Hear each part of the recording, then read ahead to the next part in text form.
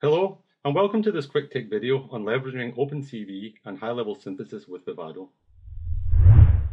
In this short video, we'll first review the OpenCV libraries and show a typical application of these libraries.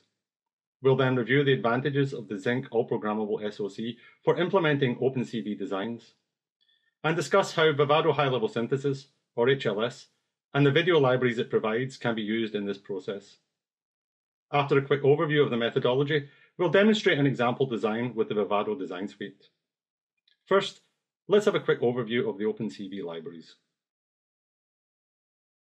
OpenCV is an acronym for Open Source Computer Vision. OpenCV is a library of programming functions for performing real-time computer vision. Available from opencv.org, the library provides over 2,500 functions in C, C++, Python and Java, and for multiple computer operating environments. A testament to the success of the OpenCV libraries is the fact that they have surpassed 5 million downloads and have nearly 50,000 users in the OpenCV user group. To better understand how the OpenCV library helps in the development of industrial applications, let's review an example application. Here is an example of driver assistance. This application analyzes a continuous stream of video to help cars stay within the lanes on a road. The steps to perform this are lane detection, lane tracking, and finally some decision making. If we look at the lane detection process in more detail, we can see how the OpenCV library can be used to quickly create this system. In order to perform lane detection, we first need to convert the video image from RGB to grey format. After performing some image equalization, an edge detection algorithm is used to highlight the edges in the image, and finally, a Huff transform is used to extract the features. Each of these steps can be performed using library functions from the OpenCV library, allowing complex video analysis algorithms to be quickly developed. However, there is a significant difference in the computational requirements of these processing blocks. While lane detection processing needs to consider every pixel in each frame of video, lane tracking and decision making only need to process the extracted features, in this case the location of the lane. If we take a step back and look at the processing which is required to perform these tasks, the lane detection algorithm must be run in dedicated hardware. It would require an expensive and power-hungry CPU to keep up with the processing requirements here. However, the lane analysis and decision-making can easily be performed on a CPU. These are not data-intensive tasks. An efficient implementation of this application, and in fact for many other computer vision tasks, always requires a customized mixture of hardware and software. OpenCV library functions are used in many video applications, from driver assistance and machine vision to video conferencing and surveillance. As in the previous example, much of the processing required in these video applications can be performed on a standard microprocessor. However, if a real-time image or image processing is required, the detailed pixel-level processing is often required at a rate which exceeds the processing ability of microprocessors, and without this, there is no live video. The Zyng all-programmable SoC family provides the ideal platform for implementing OpenCV-based designs. Zyng devices have both an embedded ARM core and programmable logic. For OpenCV applications, the frame-based processing can be directly implemented on the CPU. The pixel processing, which requires real-time processing rates, can be implemented in the programmable logic. By using Vivado high-level synthesis, the C description can be directly synthesized into high-performance, low-power hardware. In both cases, the original algorithm can remain as C++. In addition to the high-level synthesis technology provided in the Vivado design suite, a key enabler of this methodology is the Vivado high-level synthesis video library. The Vivado high-level synthesis video library, or the HLS video library, is a set of image processing functions provided in C++ with Vivado HLS. These C libraries allow designs based on the OpenCV libraries to be easily migrated into a high-performance, low-power FPGA implementation.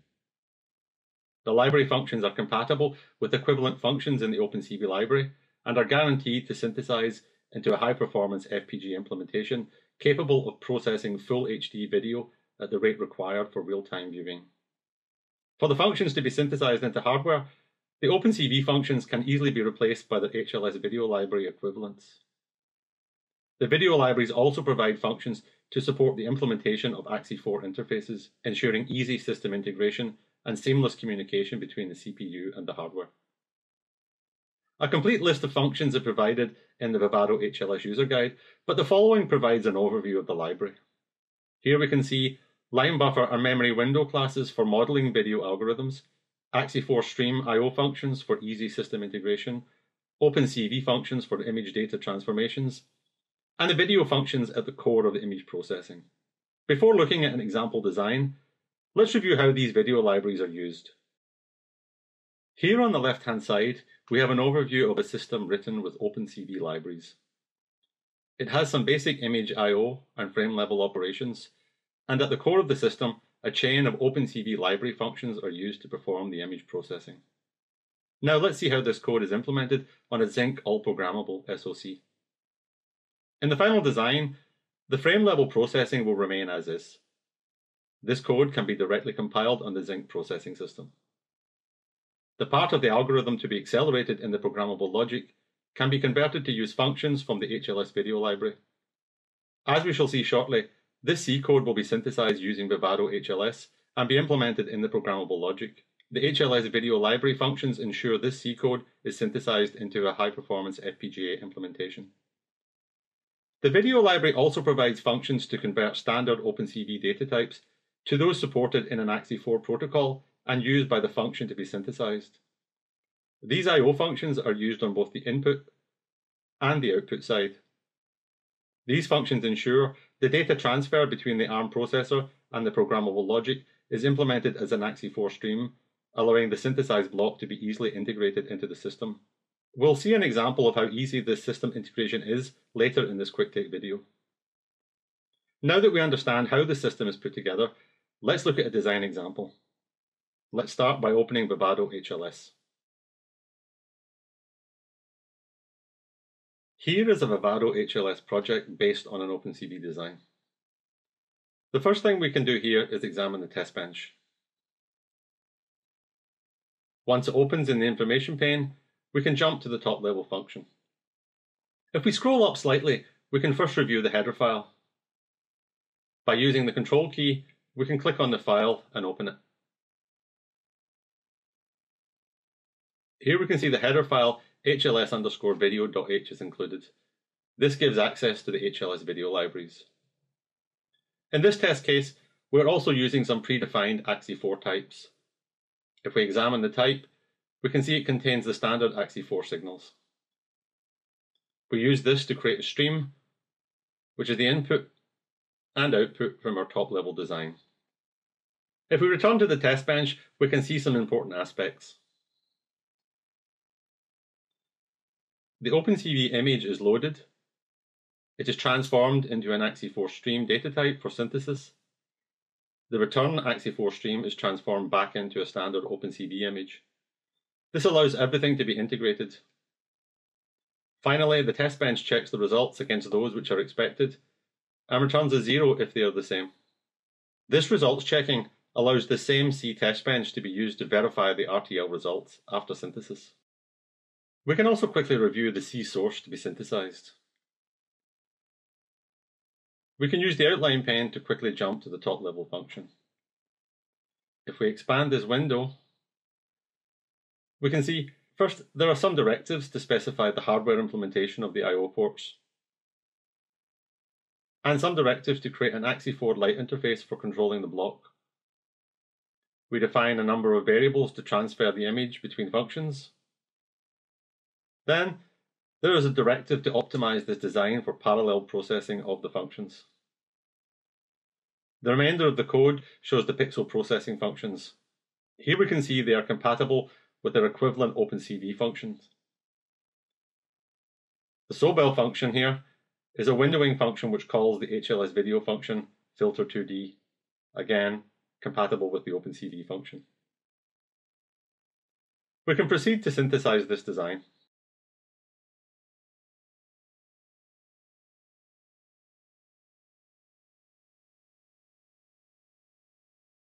When synthesis completes, the report file opens. The next step is to package the design as IP. The dialog box shows we can export this to the Vivado IP catalog. Note, we can also export this block as a pcore to Xilinx Platform Studio. For this case, we'll export to the Vivado IP catalog. We'll select OK.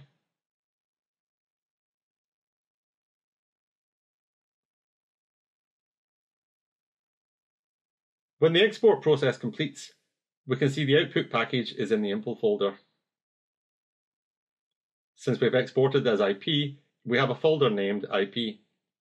If it had been exported as a pcore, there would be a pcore folder. Inside here, we can see our IP package. In addition to this hardware package, High-Level Synthesis automatically created the driver files for this IP. Here we can see files for both standalone and Linux environments. If we examine one of these header files, we can see the address map for the Axie4 Lite interface. And in this file, here we can see the C functions to support accessing this interface. These functions can be directly included into the user code on the CPU. Now we're ready to use this IP in a design. Let's open the Vivado design suite.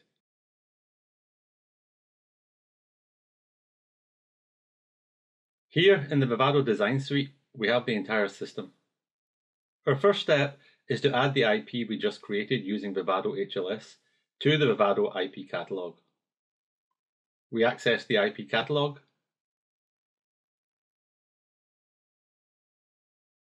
Then we access the IP settings, select the repository, and add the IP from the Vivado HLS IP directory.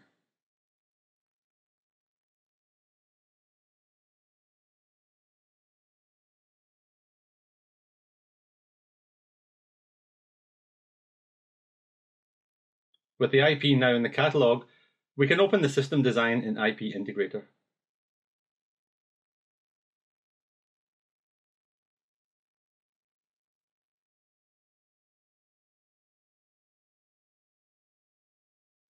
If we zoom in, we can now add the IP. We simply type image to find our IP block and add it to the design.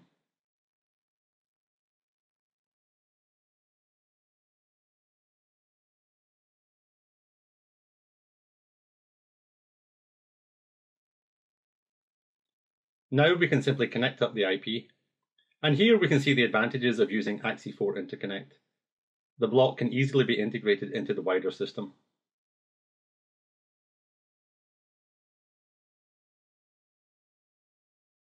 Once we've completed all the connections, we can validate the design.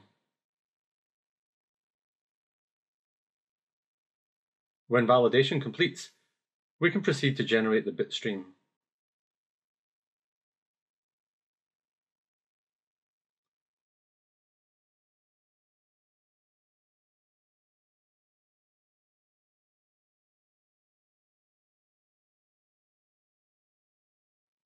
The final step in this process is to export the project to the Xilinx Software Development Environment SDK, where the C driver files produced by Vivado HLS can be incorporated into the user code. The application note, Accelerating OpenCV Applications with Zyng using Vivado HLS video libraries, discusses in detail all the points reviewed in this quick take video. The topics include a review of video processing data types, a comparison of video architectures, including the advantages of video streaming, and an in-depth review of the video interfaces. A reference design with source files and project directories is included with the application note. For anyone interested in accelerating OpenCV applications using the Zyng all-programmable SoC, the application note is highly recommended. Just search using the title or for XAPP 1167 on Xilinx.com. This completes this video on leveraging OpenCV and high-level synthesis with Vivado, and thank you for your time.